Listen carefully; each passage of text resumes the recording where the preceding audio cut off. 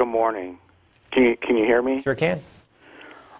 Yes, I would just like to say that the Republicans, and I'm a Republican, please do not overreach.